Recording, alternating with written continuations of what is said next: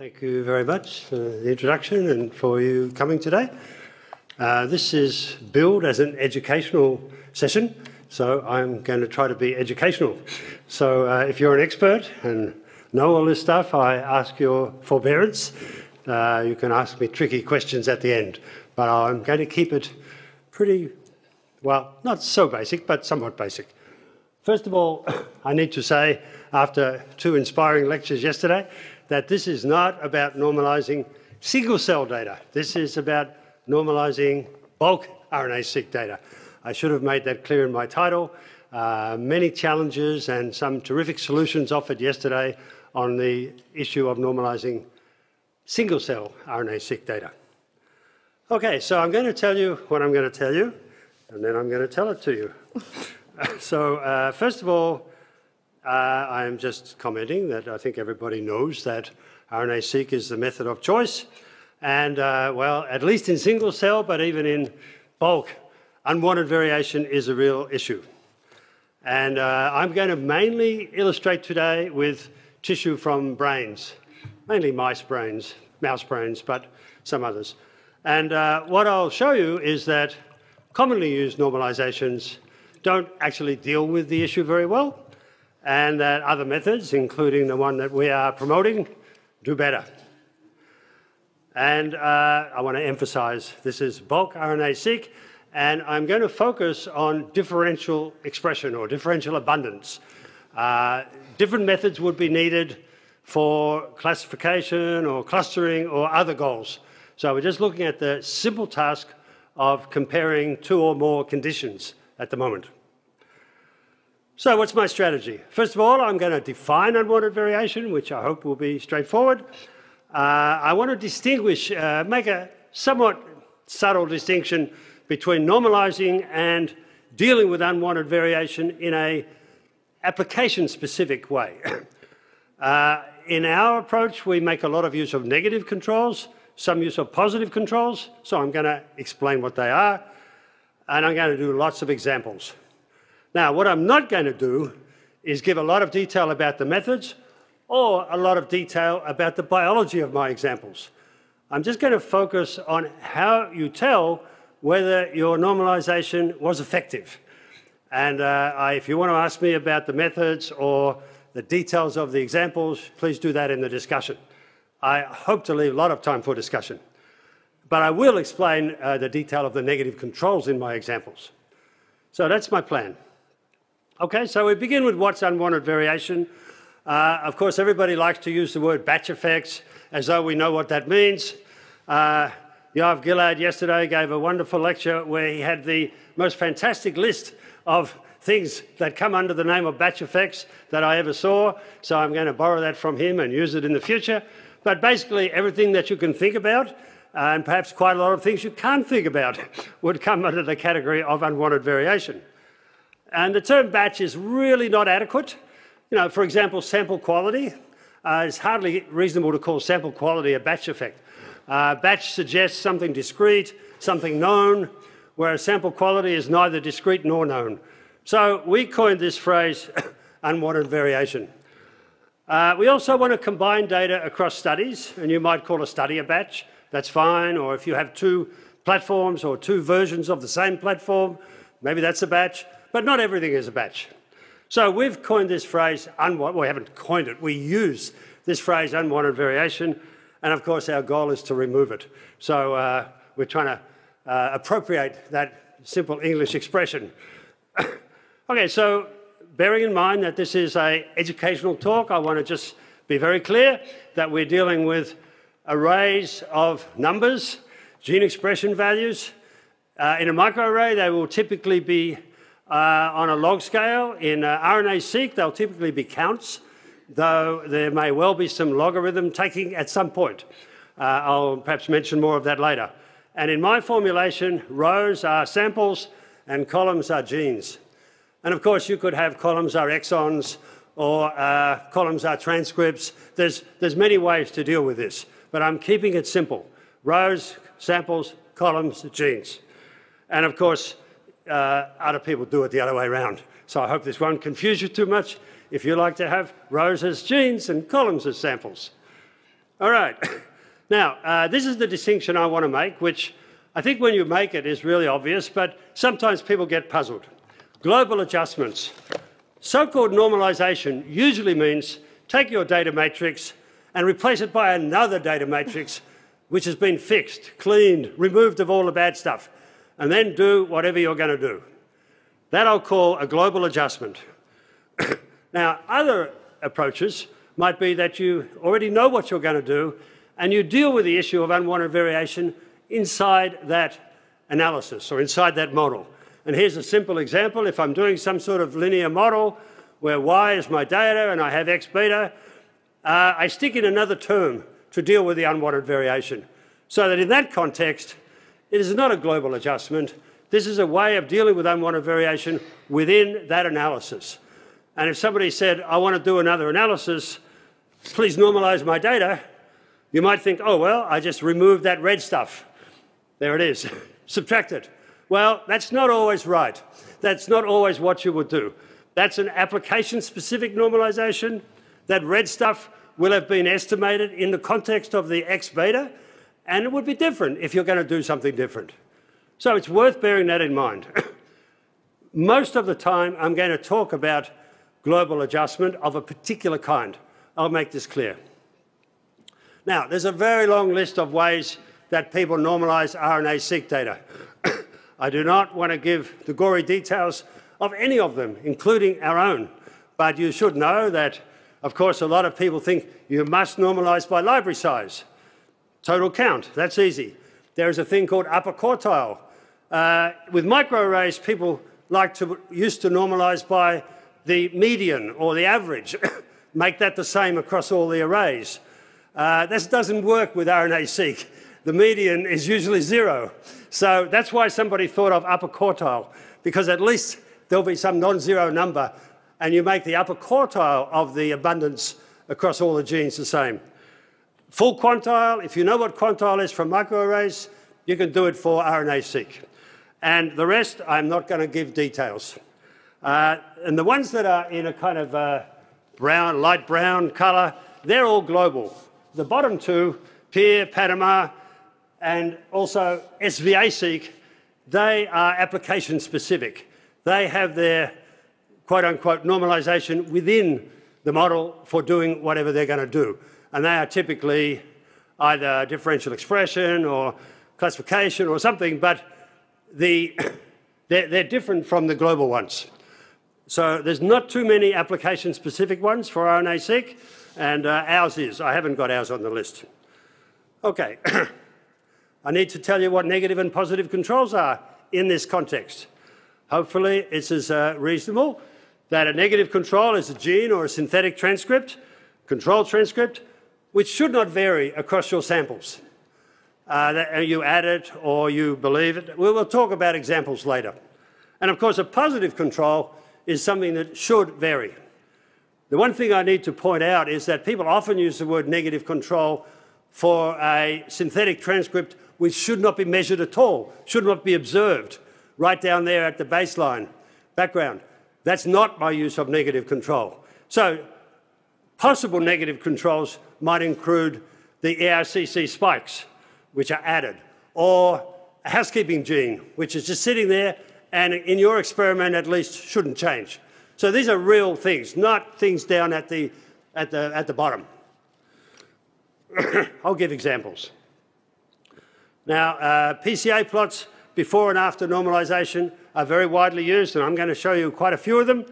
I just want to point out that PCA has very many flavors, multidimensional scaling, using the singular value decomposition, variations on the theme. But basically, what you're going to do is take your data matrix and get a low-rank representation of it, typically rank 2. So you have 2 columns and 2 rows, and that's a good approximation to your matrix. Well, it may be good, it may be bad, but it's the one you look at. And these rows, this column, the blue stuff, they're the things that capture the variation across the samples, and across the row there is the gene-specific contribution. So you're going to do this decomposition one way or another.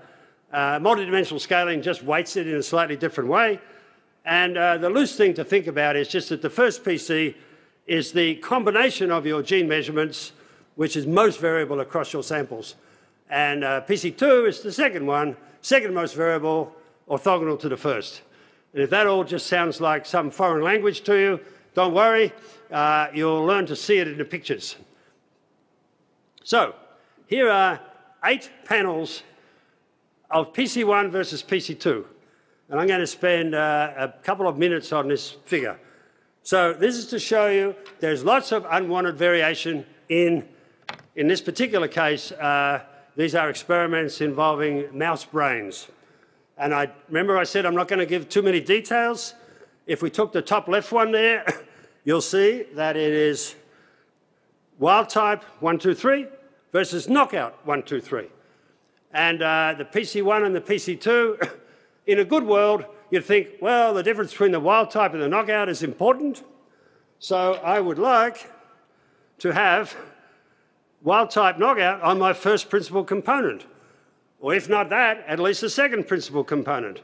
I think it's obvious looking at that top left that the wild type knockout distinction is not very clear in either the first or the second principal component, right? They're kind of mixed up. If you go to the second panel, same issue. Okay? We've got wild types and knockouts there, and they're mixed up. I mean, in some sense, knockout 1 and knockout 2, 3 are on this axis. This one here, you see there's some controls, there's some short hairpin RNA, and there's short hairpin RNA with FC. FC means fear conditioning. These are pieces of the brain of a mouse after it's been put in a spot and given an electric shock under certain conditions. So that should frighten it a bit, and that should perhaps make irreversible changes in gene expression in the brain of the mouse. So the fear conditioning is there, and the short hairpin is to knock down some genes. So there are 3 groups there, red, blue, and green, and it's pretty obvious that they're not clustered nicely according to the replicates. Here, this is not too bad. The young and the old are at least the first principal component appears to be the age difference. If we go down here, it's a little hard to read all that, but you've got controls. You've got NOR, which means novel object recognition. These are experiments I really like. You put a mouse in a particular cage, and it has an object in front of it. And you ask the mouse to stare at that object. Well, you don't ask. You allow it to stare at that object for a little while, and then you take it away and rip out its brain and find evidence that it saw something. That the gene expression changes can be recapitulated when you put that mouse back in front of the object. So novel object recognition, and there's some controls and some knockouts. But you can see they're all mixed up. Here, again, we've got controls, and AD, of course, means Alzheimer's disease. So we've got a mouse model of Alzheimer's there. Here, it's very hard to work out what's going on there, but there's some fear conditioning, there's some single-end data, there's some paired-end data. So it's a kind of a mishmash of RNA-seqs of very different kinds. So those 5 were all taken out of GEO, and this was actually the experiment we tried to publish. And you can see there, HC means home cage, and OLM means object location memory. So that's another one of these object experiments. Okay, so I hope you can see from those 8 panels that the clusters are not as nice as we would like. You would like the replicates of the same thing to be grouped together and to be nicely distinct from other things. So that's our goal. A good normalization should show you that. So this is the first 4, the top 4 panels at the top, and below that is the result of using a method called RUVS. And let's hope you can see here that this mix-up of knockout and wild type has been separated, so the wild type knockout is on the first axis. Ditto for this guy, wild type and knockout. This one here, we've managed to group the green, the red, and the blue a little bit better. This one here, well, it was already quite well separated, age, and it still is. Here's the other 4 panels at the top, as they were before, and below is the normalized approach. So you can see that this mess of red, blue, purple, and green, has been somewhat split up into clusters of red, blue, purple, and green. This lot here, these are all the controls, anyway, we've got a better grouping here. Controls group, different age controls are all the same, and we've got these two. This is a pretty challenging one. It's been separated a little, and these guys here have been opened up. So I'm offering those slides to you to suggest, A, there is a lot of unwanted variation in this stuff to do with mouse brains, and B, the conventional normalizations, which I neglected to tell you, like upper quartile here, upper quartile, fragments per kilobase per million. These are standard normalizations. DE-seq2 they have normalizations built in. That's a combination of two normalizations there. They don't really fix it, but the RUVS doesn't do a bad job. So that's meant to be a sort of a partial advertisement for RUVS, but also just to show there is a problem to be solved. Now, that analysis needed some negative controls, and in all of those studies, we just used everything as negative controls. And you might say, hey, can't possibly be true, there's some differences. Well, the method is somewhat robust to the definition of negative control. And if you like what you see, don't worry if the negative controls are not perfect. But we also made vital use of the replication. Now, other options for negative controls, housekeeping genes, spiked in transcripts, negative controls from previous studies are obviously the perfect ones. And of course, you can find them empirically. All right, and the more the better. Okay, I'm going to show you another type of plot now, which is useful for examining the impact of your normalization. We call them RLE plots. If you haven't met them before, they're a bit like box plots of the abundance of the transcripts or of the genes, but they've been centered, gene-wise centering. And here's 8 of them for a different data set. These are some olfactory neurons in the in the zebrafish brain. And, well, the raw data is the one on the far left, top left here. And the idea of this centering and these boxes, ideally they should be all nicely aligned along 0 and with a pretty much equal width. And when they're not lined along 0, that's bad. And when the width is unequal, that's telling you something too. So these normalizations are not doing much. This is the one that our normalization, it's got them reasonably well lined up, but the actual width of the box is different because some of them, one of them at least, the treatment 11 is an outlier and needs to be down-weighted. I'm not going to give you evidence that this is a better normalization. Visually, that's the sort of thing you want rather than at the top. I want to touch on p-values because the histograms of p-values are a powerful tool for seeing whether your normalization is effective. If you've got a lot of unwanted variation, normalizations can be seen to be ineffective by the very bad shape of the p-value distribution. If you don't know now, one of the important little facts from statistics is that if you have a null hypothesis and you do a p-value and the null hypothesis is true, that p-value can be anything from 0 to 1, equally likely. You only get small p-values when your null hypothesis is false. If it's true, it could be anything. It could be small, could be big, anywhere in the middle. So with these type of experiments, we expect the majority of our p-values to be anything because we expect the majority of our hypotheses to be null. Most of the time in these experiments with a knockout or a little bit of misregulation or something, relatively few genes change. Let's say at the maximum a few hundred, but certainly not thousands. So let's look at some p-value distributions.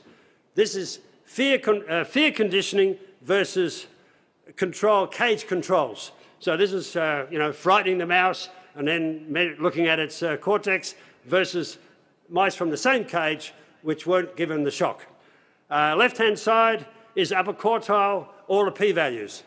And that does not look terribly uniform. It doesn't have a spike near 0, which should correspond to the small p-values, whereas after you use this thing called RUVS, It's relatively flat, it's not perfectly flat, and we've got a nice spike of some differentially expressed genes. You see, this one, well, there's a spike of less than 200 rather small ones, whereas here we're going to get over 1,400 small ones. So, reasonable number of differentially expressed genes. Of course, you might ask, how do I know they're real? And we'll get to that in a short time. So here's another picture of a bad p-value distribution on the left and a good one on the right. This is the retrieval. So these mice have been given the electric shock and then have been able to sit in their cage for a day and then have been put back in the same conditions in which they got the electric shock, and wow, their brain notices that they're about to get electric shock. That's the retrieval experiment, and the upper quartile normalization is pretty bad here, and the RUVS is okay. And this is yet another way to look at p-value distributions, a little bit like what people call QQ plots, just a cumulative distribution of the p-values. And the top grey line is totally unadjusted. The red line is when it's been given the upper quartile normalization, and the purple line is with the RUVS normalization. These are comparisons of controls to controls in a set of data called SEQC, which is a whole collection of RNA-seq experiments that were done by a group in the NIH. So along the 45-degree line is what it should be. So that's another way to see the bad stuff. Volcano plots are useful because there we can see the impact of our normalization on positive controls. Ideally, a good normalization should remove the false positives and enhance the true positives. That's what you're looking at in this context. So if we look at this volcano plot, this is fear conditioning to cage controls. Left-hand side, upper quartile.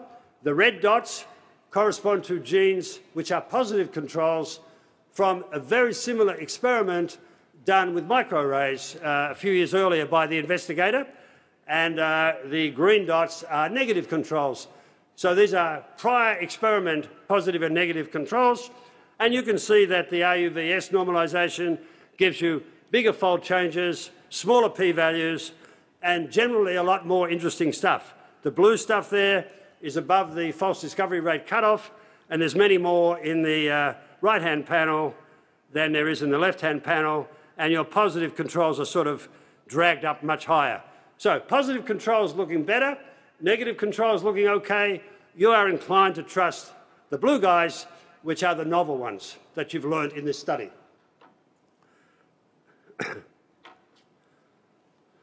Here's another one, just to see the same idea. This is retrieval versus cage controls. Okay, I mentioned that this person did the microarray analysis of the same conditions. So here's an interesting plot to compare the results from the RNA-seq experiment with the results from the microarray experiment with two different RNA-seq normalizations. So you can see there it's headed concordance between microarray and RNA-seq. Vertical axis there is the concordance, 30%, 40%, 50%, out of the top 100, 200, 300, etc. So if we put the line there at 100, you can see that with the upper quartile normalization, we've got about 20% agreement in the top 100, microarrays and RNA-seq, whereas with the RUVS, we've got 40%. So it gives you a better agreement with the previous studies, which sort of thing we all like. Combining data across different studies is something that I mentioned we want to do. Different studies are kind of like batches, so you need some sort of normalization to deal with this. And I'm just going to illustrate a very common situation in my institute. People are always doing experiments. You know, you're going to knock down a gene and use just wild-type BLAC6 as the controls. Then somebody else knocks down another gene, uses wild-type BLAC6 for the controls. Then somebody else drops down a third gene, uses wild-type BLAC6. If you take those separate experiments and look at them, they're all different, even though they have the same controls. So the question is combining those with have the same control and get extra power. So here's a simple example where, well, I said what it is here. We're looking at the fear conditioning, which is one study with wild-type black 6 controls, and the object location memory, which was a second study. And you see, if you do the PCA plot down there, all you see is the two studies. And if you look at these RLE plots, they're horrible. So this is not a very good encouraging for combining the two. If you use the RUVS, then the home cage controls and the cage controls, the controls all group, and you're now nicely in a position to combine the data and compare the two non-control conditions within the combined analysis. 25 minutes? That's, am I? No, that was 25, yeah. How many minutes? 25. Yeah, so I've got 5 minutes. 5 more is fine. Yeah. I've left a lot of time for questions. If you don't ask me questions, I guarantee I'll give you 1,000,000 slides with mathematics all over them to use up my time. So please ask questions. How does it work? Well, I hope you got the idea of negative controls as things which should not change. They carry information about unwanted variation, and that's one of the reasons we look at them.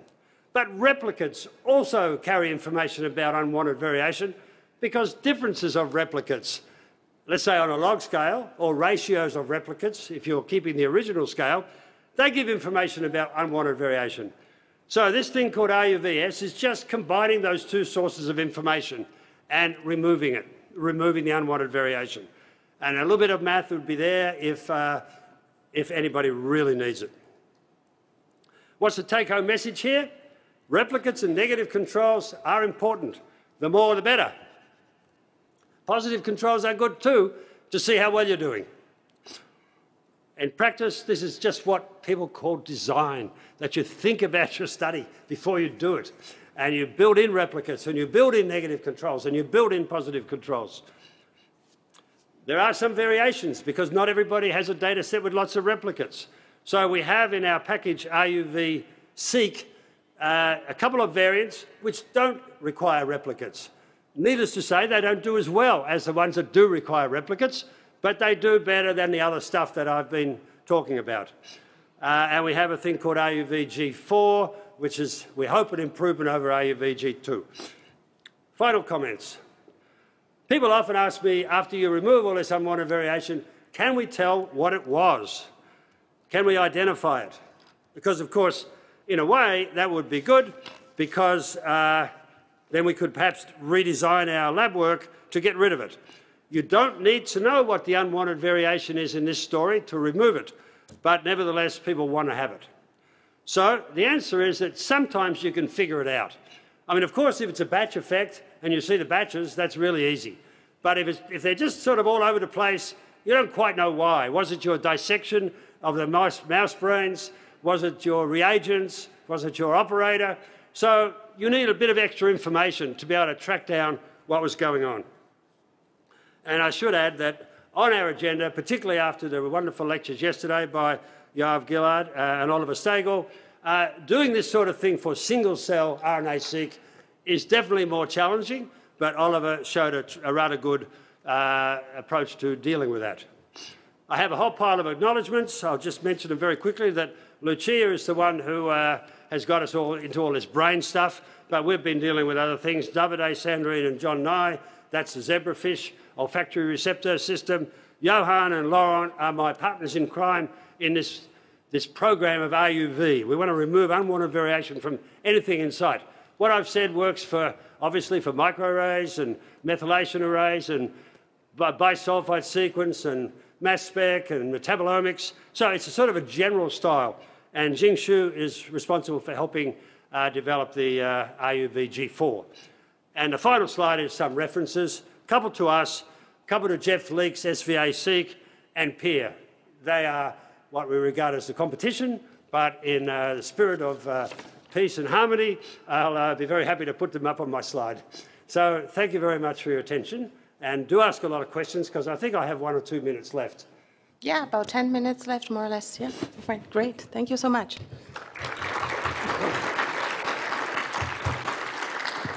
Yeah, so please come ahead and do ask questions.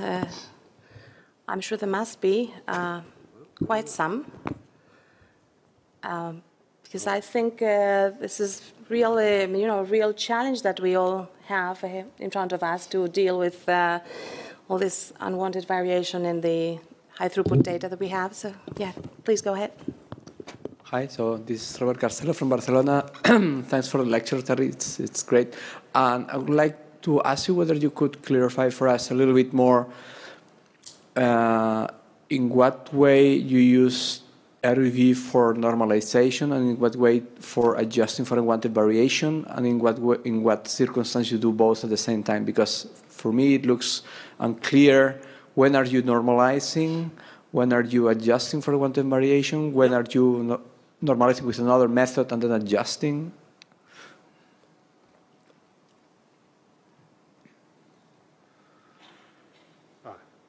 So, to answer that question, I need to refer to the model, right? If you don't have a model and you do stuff, let's call that normalization. If you have a model and you estimate that red term and then go ahead and estimate the beta as well, that's within the model. Now, you might say, well, can I estimate the W and the alpha outside the model and remove it? Just sort of subtract it. And the RUVS permits you to do that. So the only sort of guidance, as it were, that the RUVS has is that you have to declare replicates. So you have to know that certain samples have essentially the same signal. We can estimate the W part of the RUVS, the W part of that thing from the negative controls. We can estimate the alpha part of it from the differences in the replicates. We put them together and subtract it. So it's a very slightly guided generic normalization. Even if we have no idea what X beta is, you can still do it. Is that helpful? Yes, thank you. Hi, I'm Sipko from the UMCG in Groningen. You say the method relies on negative controls. Those are genes that you know are not changed in expression. How do you know which genes those are, or are those only spike-ins? This is like the thousandth most common question. I'm sorry. No. I get it all the time. Yeah. Well, I have two ways to address this. One is, if we show by causative controls that it helped, then it doesn't matter what you used for negative controls previously, right? It helped. So that should make you relaxed.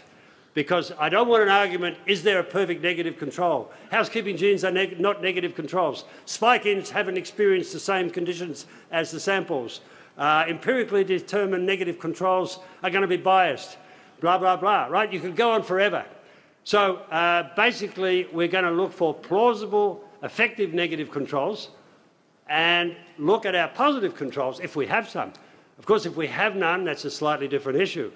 But if you have some and you appear to be doing better, the p-value distributions look better, the RLE plots look better, the PCA plots look better, your positive controls look better in the volcano plots, who cares whether the negative controls were any good or not? They worked.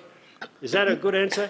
Yeah, thanks. I have one more question then. So the probable negative controls you get from previous studies, is that like a large range of genes then? Or well, in the study we did with Lucia, she was basically replicating an RNA study with a microarray study with RNA-seq. So she had plenty of genes which showed no evidence of changing on the microarrays, and plenty of genes which change a lot on the microarrays. And they were used, the latter group were used as positive controls, and the earlier group were used as negative controls. And it all looked pretty good. Yep. Okay, thank you. Thank you. Hi, this is Lara Nonay from Barcelona. Thank you for this very nice talk. And I'm going to keep on this negative controls question. The question would be, would you recommend to like subsetting your information in genes, like keeping the, selecting housekeeping genes, the spike-ins, and just try the different subsettings and see how the normalization works? Well, just one preliminary comment. In our papers on this topic, we have reams of stuff about negative controls because the referees always go bananas about it, just like people in the audience of my talks. So I won't be able to tell you the whole story for guidance of negative controls for the rest of your career.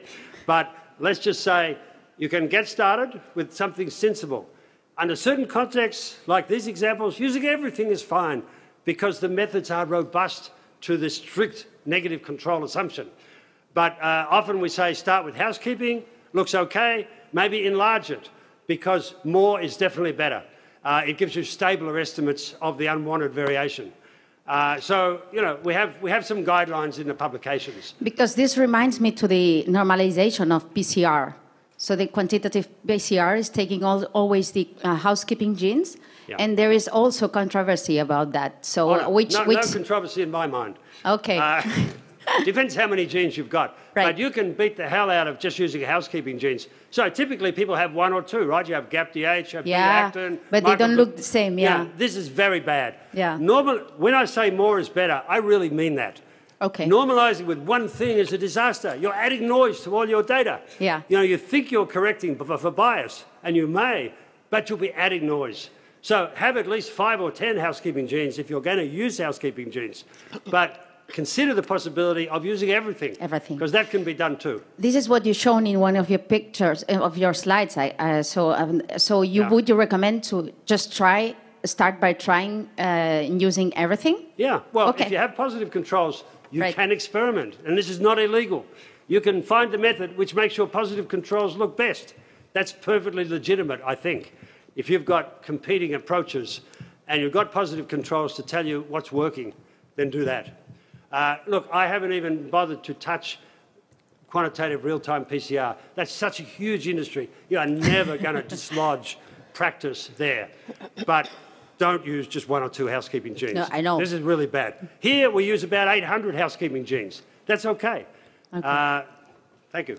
Thanks to you. But Terry, imagine you were in Spain and you had some budget constraint.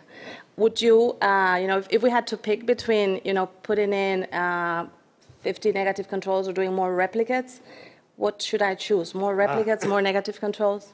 Okay, the question, I guess you all heard it, but how do we trade off if you have limited resources, how to spend money on negative controls, how to spend money on replicates? They're challenging questions. The short answer is you have to send me an email and I'll try to give you some guidance. Ideally, you would like some sort of simulation or something to, if you really want to optimize your experimental design. But remember, part of it also is going to depend, do you have positive controls?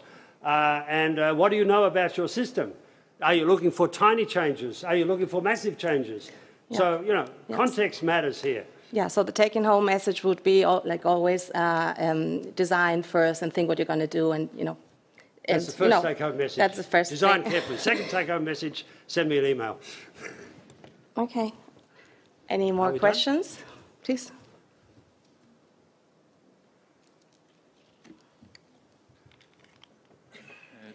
Thank you very much. Might be a very simple question, but this unwanted variation should be random over the genome, or do you think that it might be related with some genes? Thank you. That's a very good question. I should have emphasized this.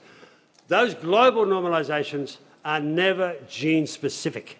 They just scale or they reshape the distribution. These custom normalizations are gene-specific. And of course, that's what you want. Some genes are affected by lab conditions or time or place or reagents, and others are not. So that's an important point that I failed to emphasize in talking about the difference between global and application-specific. All of the second group are gene-specific, and that is definitely what you're going to want, because that's what happens. Not everybody is affected by so-called batch effects. Some genes much more than others. Okay, thank you for the question. Apologise for forgetting it, and I think it's time to sit down. Yeah, okay. If there's any more rushing last-minute question, this is last one, and then we move on to the next. Okay. Well, maybe we have a few seconds. If both of you are quick, Okay, that's yeah, okay. I can Aaron hear all day, McDade, no problem. based in Lausanne, Switzerland. Yeah, so you said we could choose the best method based on which does best on the positive controls. So could we simply say we want a method that makes the positive controls look significant, the negative controls should remain insignificant, and then that selects the. Yeah, well, look. Yeah, as long as we don't select the method that makes the unknown genes look significant, that would be cheating. Look, yeah, I mean, obviously that was a dumb remark. No. It was right in spirit. After all, if you look at your PCA plots with the raw data and they look horrible, and you look at them after you normalise and they look better, which are you going to use? That's a form of data snooping, isn't it? Yeah. So I don't want to give you a license to do whatever you like, to try 27,000 normalisations and choose the one which is a tiny bit better than all the rest, because that's bound to be, you know, like a chance fluctuation. But if you have a number of broad categories, this set of negative controls versus that set, and one is clearly better than the other, you're going to go with it, I think. But clearly there are potential changes there. So I would have to have a caveat if I wrote this down. Yeah. All right? Yep. And I think you're aware of that. Yeah, thank you. Okay.